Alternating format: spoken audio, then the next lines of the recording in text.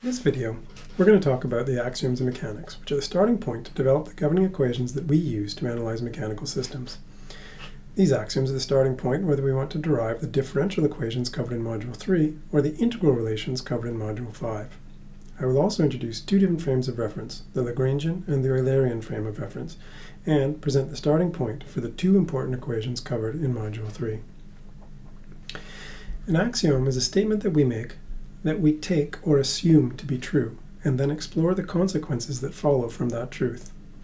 In mechanics, almost all of the important axioms are conservation principles, the one exception being the second law of thermodynamics. We have conservation of mass, conservation of linear momentum, which is often just referred to as conservation of momentum. We have conservation of angular momentum, which is just the moment of that linear momentum, conservation of the moment of linear momentum. We have conservation of energy, which is also known as the first law of thermodynamics. And of course, we have the second law of thermodynamics. Conservation of mass. The most basic axiom of mechanics is that of conservation of mass. Basically says that mass can neither be created nor destroyed, and therefore it is a conserved quantity. This axiom also gives us a chance to think a little bit more about what axioms are. When Einstein discovered that mass could be converted into energy through nuclear reactions, we had to adjust our axiom to account for these reactions that do consume mass. We still enforce the axiom that mass is conserved. We simply can choose to add a term to account for the mass that is converted into energy. In this course, however, we'll not consider nuclear reactions, and so for our purposes, the total system mass itself is conserved. Mass is the fundamental basis of our system of mechanics, and the additional conservation principles describe conservation of additional properties of the masses that we choose to consider. Conservation of momentum. If a mass is moving, it has linear momentum, which is simply the product of a mass and a velocity. And since velocity is a vector, linear momentum is also a vector. Conservation of linear momentum is an axiom that states that linear momentum is conserved, and it is a law with which you are probably very familiar. But perhaps you haven't thought about it in these terms before. This principle is simply Newton's second law, F equals ma. Conservation of angular momentum. We can also take moments of the momentum that our mass has and make an axiom that angular momentum, or the moment of momentum, is conserved. Conservation of energy is the axiom that states that the energy of a system, the energy of the mass that we're considering, can neither be created nor destroyed, except, of course, in the case of nuclear reactions. But we're not going to consider those in this course, and so we can carry on with such a statement. And finally, the second law of thermodynamics. It's the one axiom which is not a conservation principle, and it states that the entropy of a mass system will always increase or stay the same, that it cannot decrease. It is an extremely important law, which tells us not just which processes are possible and which are not, but it can also be used to understand precisely how to improve a system, and even whether a given model of matter is appropriate to use or not. Let's begin with conservation of mass now. This is the starting point to define what our system is. We've probably been most used to describing a fixed mass system in the Lagrangian frame of reference. Let me explain what that is. Imagine a baseball, or perhaps an apple. It has a fixed mass, and we can do things with this apple. Perhaps we throw it through the air. We watch it as it moves through the air and it traces out its parabolic arc. Perhaps it lands on the ground, bounces, and carries off on smaller arcs. As we watch this system, its mass is fixed, and as it moves from one point to another, we're watching that mass move, and we're looking at the velocity of that system and the position as it changes with time. That is the Lagrangian frame of reference, tracking the motion of that fixed mass system. And so, for many of the things that we've dealt with in mechanics, this has been the intuitive and natural frame of reference. In fluid mechanics, we very commonly use another frame of reference. Let me try and explain that.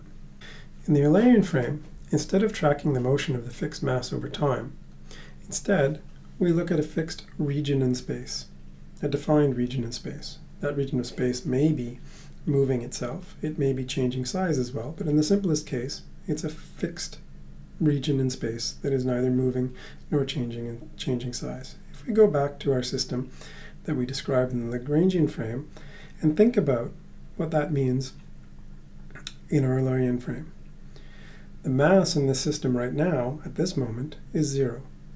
The apple is moving towards my region that I'm defining, and now a portion of it has entered the volume.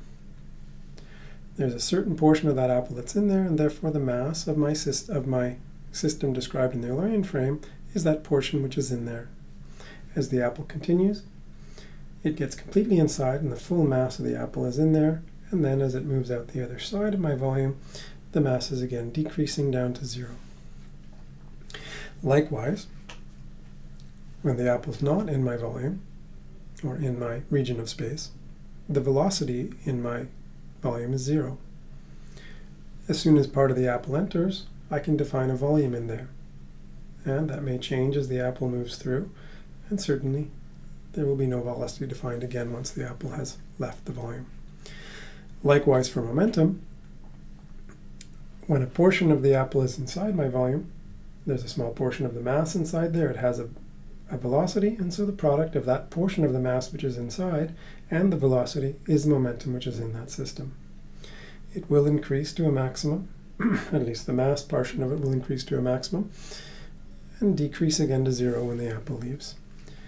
Thinking about this fixed region of space and what's happening as my apple moves through it is thinking about that same system in the Eulerian frame of reference.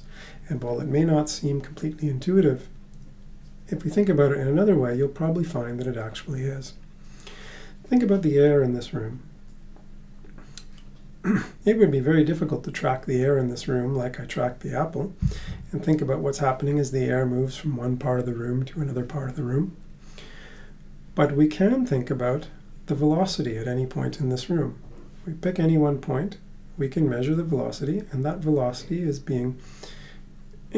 the result of air particles moving towards that point, to that point, and away from that point. And we can likewise do that to every point in this room and get a map of the velocity in this room. That is an Eulerian description of the airflow in this room. So here we describe the governing equations in terms of a Lagrangian fixed mass system, which has momentum, angular momentum, and energy, and entropy. And we'll have to convert them to an Eulerian frame of reference for all the work that we do with them in this course. The tools for doing that are the material derivative for the differential equations we derive in Module 3, and the Reynolds transport equation for the integral equations that we derive in Module 5. Let's talk a little bit more about conservation of mass. First, we have to define our system. The system is defined by the mass that makes up the system, and conservation of mass says it's the same mass for all time, and of course the mass of our system is not changing, mass is conserved. So we can write the mass of our system is equal to a constant. And we're going to want to be deriving differential equations, so we can take the derivative of our system mass, and of course the derivative of our system mass with respect to time is the derivative of this constant, which is equal to 0. There we have our first differential equation. The derivative of our system mass with respect to time is equal to 0. Next, let's talk about conservation of linear momentum, or Newton's second law. Newton's second law, we recall, tells us that the sum of the forces, which are vector quantities, acting on our system is equal to that system mass times the acceleration of that system, which is also a vector quantity. And we again want to get to differential equations, and so we can describe the system mass as the time rate of change of the velocity. Here we have our velocity vector and the derivative of that, dv dt. And because our system mass is constant, we can move it inside that derivative, and we can write that the derivative of our system mass times the velocity with respect to time is equal to our sum of forces. In addition, we're going to want to talk about things per unit volume. So if I divide my forces by the volume that my system has, I will get the forces per unit volume. I can simply say the sum of the forces divided by the volume, and why don't I give that another symbol? We'll call it a lowercase f, which we'll use to symbolize forces per unit volume. Then when I divide the other side, the right-hand side, by the system volume. The mass of the system divided by its volume gives me the density. And so I can see that that is then the derivative of the density times the velocity with respect to time. And this will be the starting point for deriving conservation of linear momentum.